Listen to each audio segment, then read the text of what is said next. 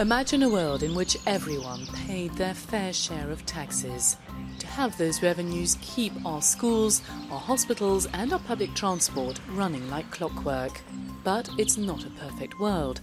Some multinational companies operating in Europe don't pay their fair share of tax, and that means billions in lost tax revenues. So that's money that's not going towards our schools. Tax money that's not going towards our other public services like buses and trains. This tax avoidance by large multinationals can also result in a higher tax bill for everyone else. Tax avoidance is made possible by all the loopholes, complexities and inconsistencies in the tax laws of different EU countries. If one country's tax laws are not in tune with the others, multinational companies can take advantage, and they do.